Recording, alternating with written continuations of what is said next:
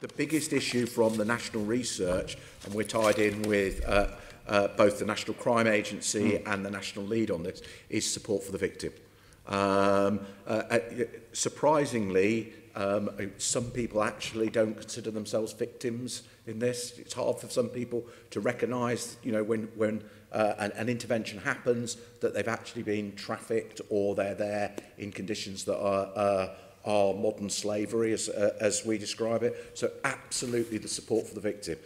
All the research is showing that the prosecutions where the victim is supported post the intervention, it's the most successful prosecution. So that's why the work with other partners in this is absolutely crucial.